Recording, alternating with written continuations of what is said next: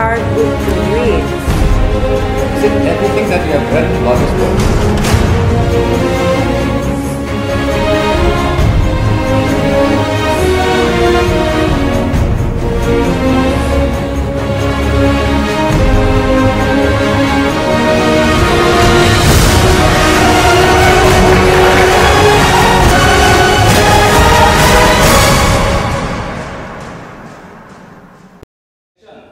Where is Prof. Roy? I don't know. I think he should be here by now. I think the traffic now is very bad. Yeah, I think so. Yeah, I think we should start eat. Yeah. Yeah. Food's getting cold. Yeah. Yeah. I agree. The food is very delicious. Yeah? I hope we don't talk really serious. I think we have to enjoy Yeah, that. yeah. Okay. Great. Wow. You're coming now. Apologize for my tardiness because of the traffic outside is very unpredictable. So, very nice lunch here we have here. Yeah. Thank you very much for accepting me here. So, what about the book that I asked you to read last week? Did you read it all? Which book, Prof? The book by Justin Fox about the myth of rational markets. Did you all have the time to read it? Oh my Oh God. my God. I thought you were going to. Prof, I found the book is very delicate. It's really difficult to understand. Really? I thought the book was quite educating for finance and economics in chronological time. Yeah, let me put you through. I think that the book was introducing about economic theories. Yeah. So, Ratih, did you read about the book? Oh my God, it is a hard book to read. Really? Because I read the whole book and I don't understand about the content of the books. But actually, the Justin Fox thinking behind rational market into perspective, where he examines the vast array of finance and economics theories behind this school of thought. Right there, yes, the books actually introduced us about the theories behind economics until now. So it started with Ivan Fisher, I guess, bringing the theories of Adam Smith to the stock market by predicting price by measuring the previous prices of stock markets and its expansion because of the non-intervention by the government. And basically price movement can be predicted. But I thought that was not quite correct, because at the end, Fisher found that in 1929 there was a stock crash causing the Great Depression. And therefore his theory was forgotten actually. So let me go to this side. What do you think about this, Arief, about the book? Yes, I agree with you, Prof. But also talk about Paul Samuelson that mentioned about random walk. I think random walk is about well-functioning market, where the market movement, if we plot into the curve, it will be under the bell curve. So you talk about the bell curve. I see your point there. So what do you think about the bell curve? Is this like an actual bell? Yes, Prof. It is literally like bell curve, where all the price distribute under the bell curve. I see the bell curve. And who else did you find in the book interesting, according to you, explaining the bell curve and others? I think the book also talk about Paul Newman and Morgenstern that explain about rational behavior decision. Because according to Paul Newman and Morgenstern, the rational behavior decision using the utility curve, which means that the people will make rational decision according to that their preference. So you talk about the bell curve and also about the school of thought behind it. Which school of thought actually did you find more interesting than that? Yes, I also read about Chicagoan, where the scholar coming from the Chicago University.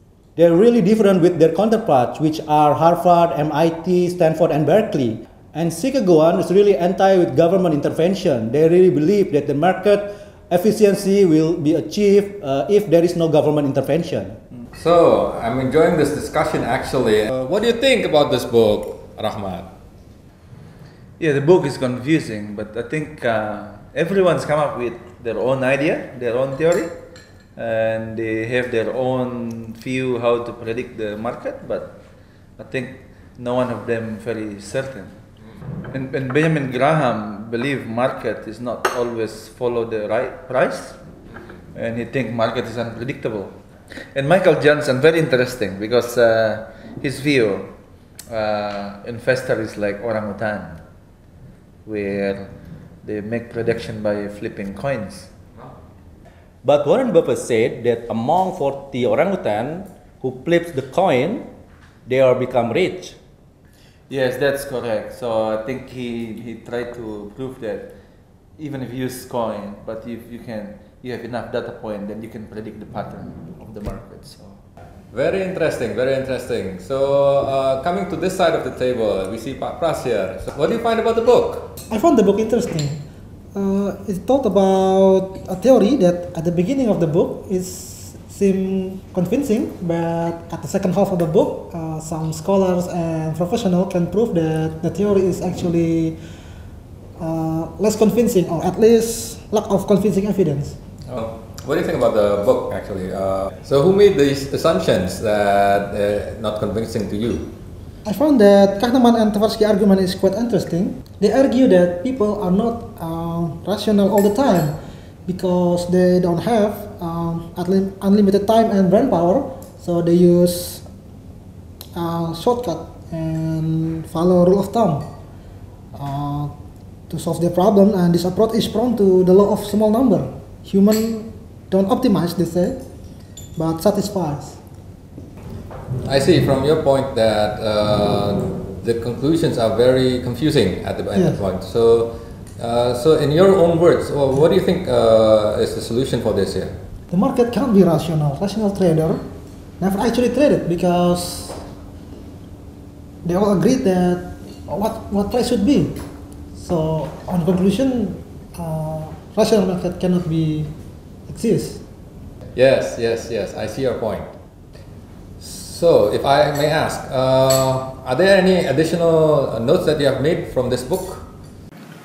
Prof, I just found the book very interesting.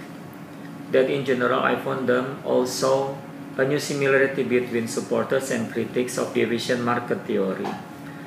The idea it was very difficult to beat the market had never even been questioned, Prof. But the proponents of deviation market must abandon their belief that the market got price really right. It also never been a problem that the price might be wrong, Prof. But efficient market theories state that the market will fix the price very quickly. Are there any additional? yes, Rosenberg mentioned about portfolio based on options, but he also mentioned about all the theory. It's even if it's all the theories there, the crisis still happened in 1998. Shows that market is very difficult to predict and very interesting. I think it's Larry Summer. Larry Summer mentioned about all of the theories is stupid because in his view they don't consider the human factors. Human factor is some people are greedy, aggressive, conservative, which can change all of the theory. Interesting. So you will all get 10 points additionally to what you have done here. Very good. Good. So this is a test. Yes, it is. It is. So, so do you have any more? Do you have any more points?